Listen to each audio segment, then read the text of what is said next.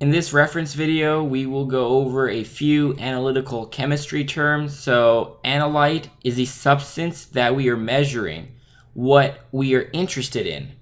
So, if we're measuring like seawater and we want to know the percentage of sodium, so the analyte could be sodium. Matrix, all substances found within a material.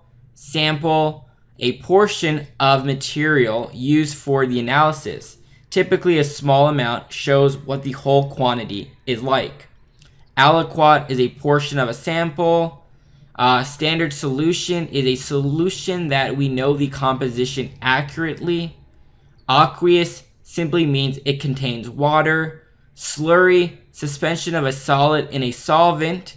As an example, coal water slurry fuel is a mixture of very fine coal particles suspended in water, and it can be used in boilers, gas turbines, and diesel engines.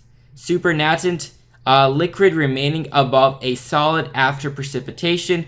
You would see this during crystallization, precipitation, and centrifugation.